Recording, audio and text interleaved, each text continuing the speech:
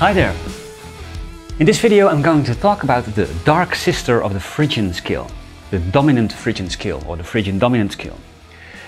This scale has a rather sinister sound and is therefore used a lot in metal, but it's also an ethnic scale. So you find this scale, for instance, in Spanish flamenco music or Arabian music. And the scale sounds like this.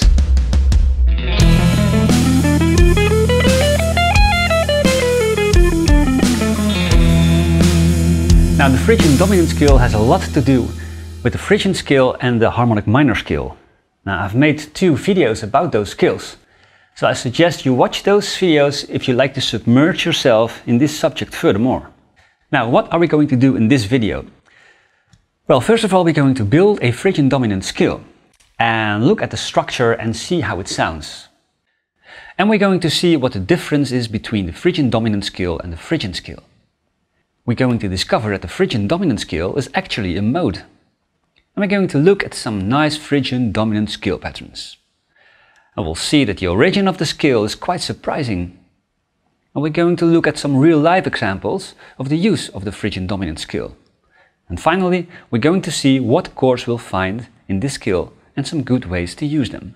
First things first, let's build the Phrygian dominant scale on the 12-note chromatic scale, starting on the root note C. We'll start with the root C, then a semitone higher, the 2nd degree, and an augmented 2nd higher, the 3rd degree. Then again a semitone higher, the 4th degree, and a whole tone higher we'll find the perfect 5th degree. A semitone higher, the minor 6th degree, and a whole tone higher, the minor 7th degree, to end with a whole tone higher on the root. Now, this scale is exactly the same as the Phrygian scale, only the Phrygian dominant scale is a major scale. It has a major third. And that major third interval causes an augmented 2nd interval between the 2nd and 3rd note of this scale. And that augmented 2nd interval gives this scale an unmistaken oriental and ominous character. And if you take a closer look, you also notice 3 half-step intervals in this scale. And that's also very characteristic for this Phrygian dominant scale. Now, good to know is that the Phrygian dominant scale is actually a mode.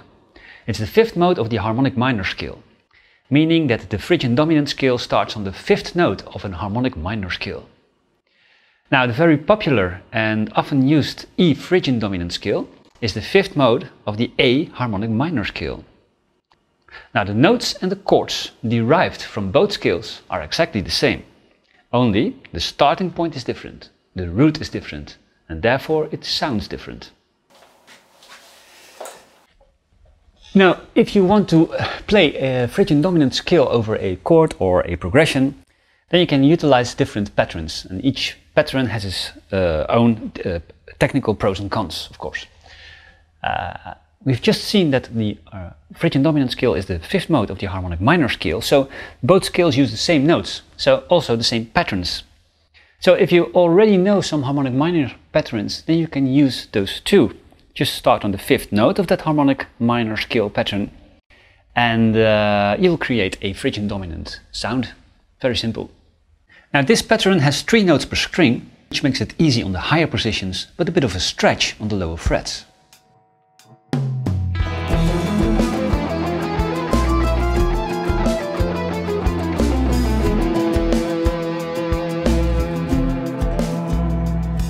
The next pattern is more condensed, but doesn't have the same amount of notes on each string, which makes it a bit harder to play fast.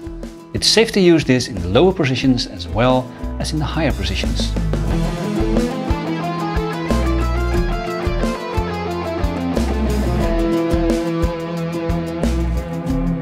The next remarkable pattern is more like a diminished arpeggio and starts on the major third of the Phrygian dominant scale.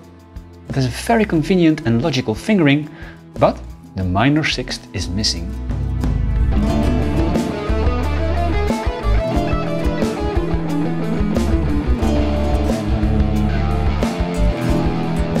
Now, like I said before, this scale is used a lot in metal music, but it's also a scale that is used in ethnic musical styles. So this Phrygian dominant scale occurs in Indian, Middle Eastern, Eastern European, Central Asian and flamenco music.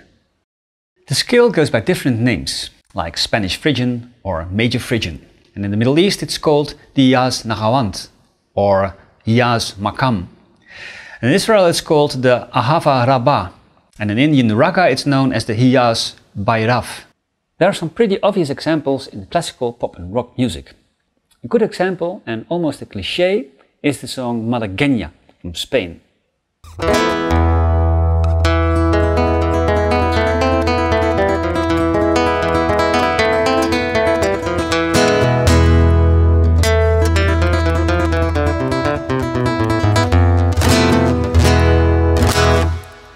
Another good example is the riff from the song Power Slave by Iron Maiden.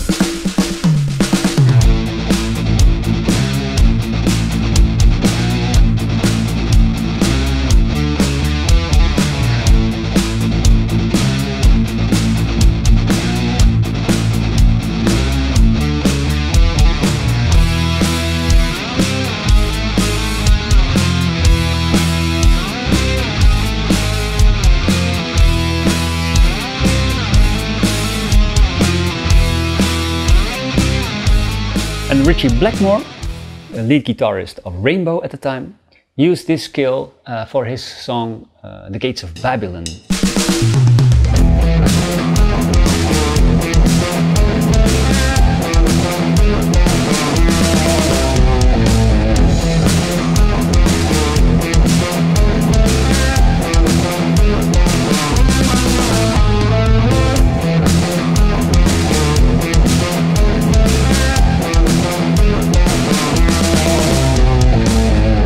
What about the Jewish celebration folk song Hava Nagila?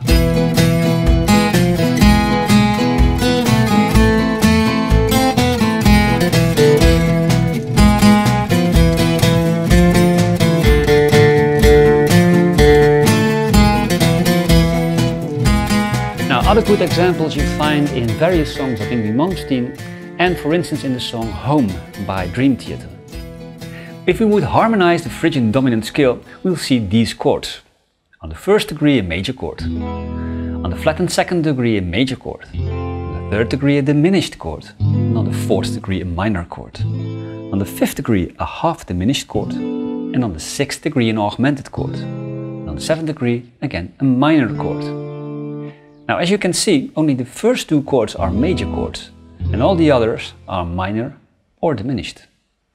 The two most common chords used in a dominant Phrygian setting are the major chords on the first and second degree. And sometimes the seventh degree is added for a bit of variation. So like in this acoustic example,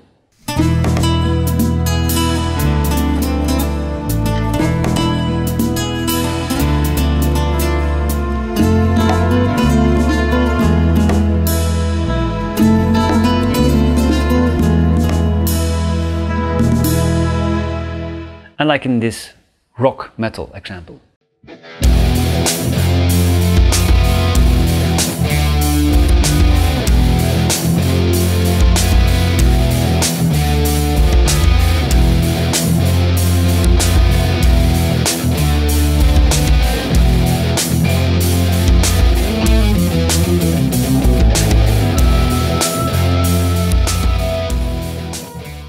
Now, of course, you can compose a total section or even a whole song in the Phrygian dominant mode, but there are more advanced ways to utilize this scale. In the minor key, the major fifth degree creates a lot of tension and wants to resolve to the tonic.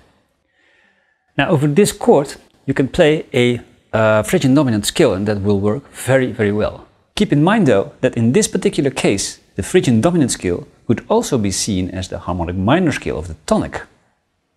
So A harmonic minor could be referred to as E Phrygian dominant, because E Phrygian dominant is the fifth mode of the A harmonic minor scale. Also, over applied dominance, or secondary dominance if you like, we could play the Phrygian dominant scale of that particular chord. So if E7 would be the applied dominant, then we could play an E Phrygian dominant scale over that E7 chord. If you want to know more about the applied dominant, or you're not familiar with it, then you could watch my video all about the applied dominant to learn some more about this subject. Now take a look at this chord progression: E major 7, G sharp 7, C sharp minor and A major 7. The G♯7 is the applied dominant for the C# minor chord. Over the G♯7 chord, we can use a G# Phrygian dominant scale.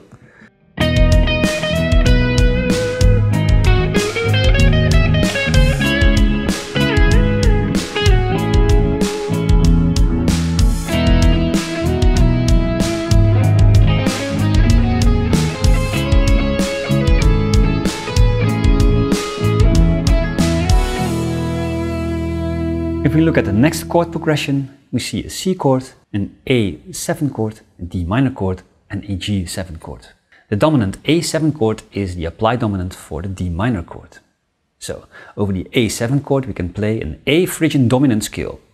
You could see this as a D harmonic minor scale starting on the 5th note, the note A, creating an A Phrygian dominant scale.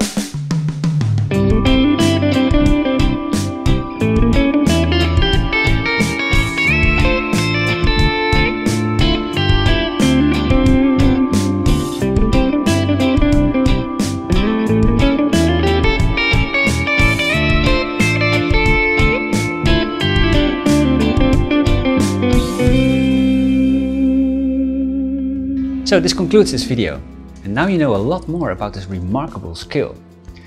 Do have a look at my videos about the related scales, the Phrygian scale and the harmonic minor scale, to get the full picture.